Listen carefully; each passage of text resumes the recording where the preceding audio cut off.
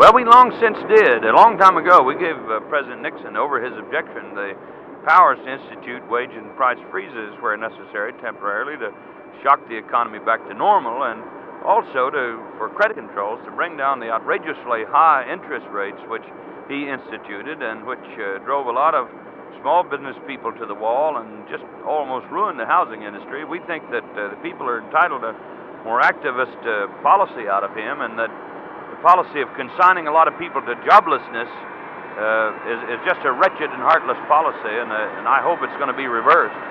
Do you think Congress will undertake any moves to end the Vietnam War again? I hope we'll pass the McGovern-Hatfield Amendment to end the war, of which I'm a co-sponsor.